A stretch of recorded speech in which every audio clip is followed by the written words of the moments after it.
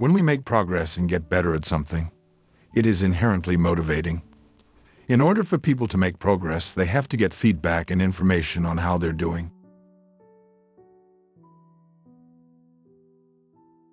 Control leads to compliance. Autonomy leads to engagement.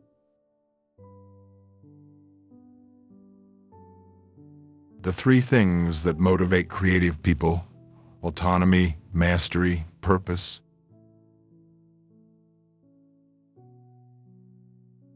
Asking why can lead to understanding. Asking why not can lead to breakthroughs.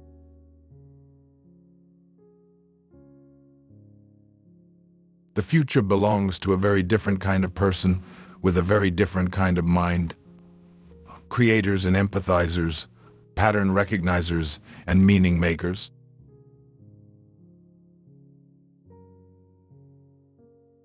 Human beings have an innate inner drive to be autonomous, self-determined, and connected to one another.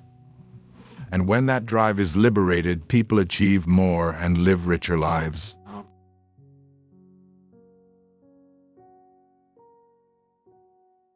When the reward is the activity itself, deepening learning, delighting customers, doing one's best, there are no shortcuts.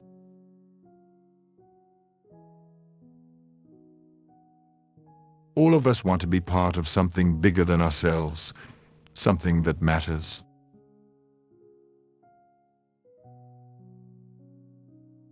We're born to be players, not pawns. Too much negative emotion, of course, is debilitating, but too little is also destructive.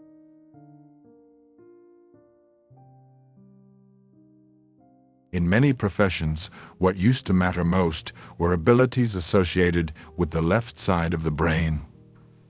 Linear, sequential, spreadsheet kind of faculties. Those still matter, but they're not enough.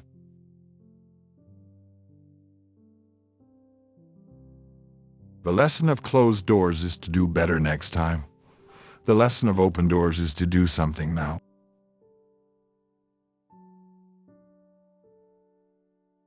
For many of us, the opposite of talking isn't listening.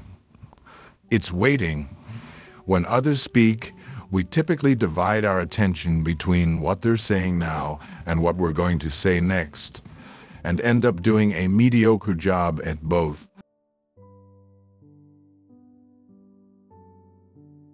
We often understand something better when we see it in comparison with something else than when we see it in isolation.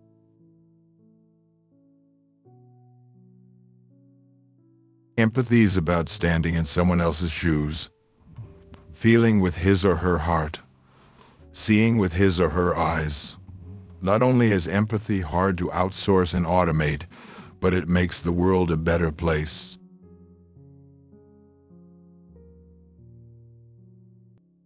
Design, story, symphony, empathy, play, meaning.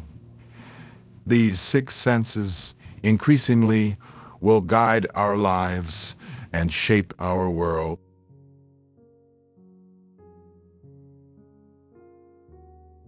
Leadership is about empathy. It is about having the ability to relate and to connect with people for the purpose of inspiring and empowering their lives.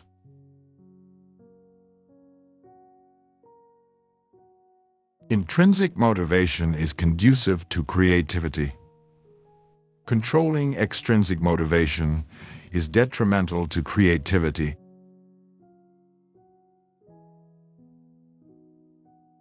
Money can extinguish intrinsic motivation, diminish performance, crush creativity, encourage unethical behavior, foster short-term thinking, and become addictive.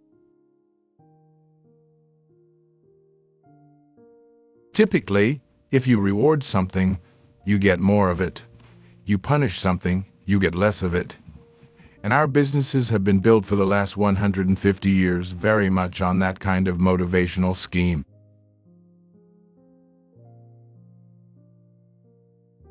To sell well, is to convince someone else to part with resources. Not to deprive that person, but to lead him better off in the end.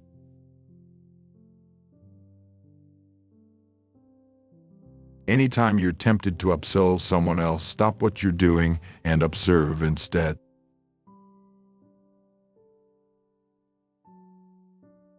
Management isn't about walking around and seeing if people are in their offices.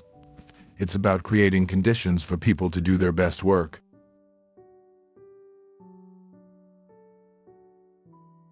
What entrepreneurs and artists have in common is that they give the world something it didn't know it was missing.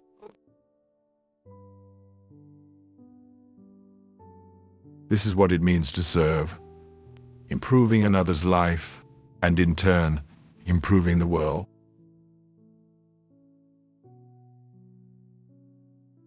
Goals that people set for themselves and that are devoted to attaining mastery are usually healthy. But goals imposed by others, sales targets, quarterly returns, standardized test scores, and so on, can sometimes have dangerous side effects.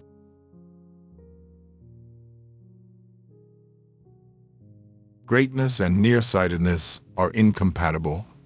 Meaningful achievement depends on lifting one's sights and pushing toward the horizon.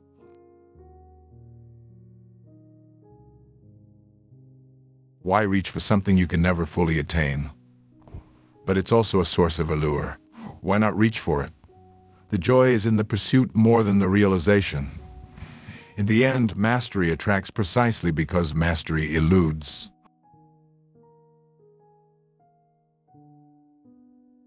Once we realize that the boundaries between work and play are artificial, we can take matters in hand and begin the difficult task of making life more livable.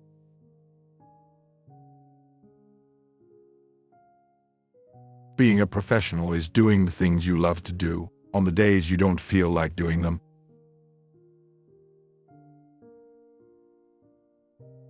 People use rewards expecting to gain the benefit of increasing another person's motivation and behavior, but in so doing, they often incur the unintentional and hidden cost of undermining that person's intrinsic motivation toward the activity.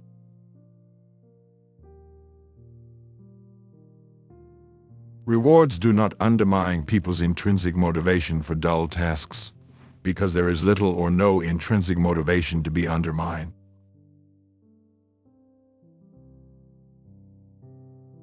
Find what drives us.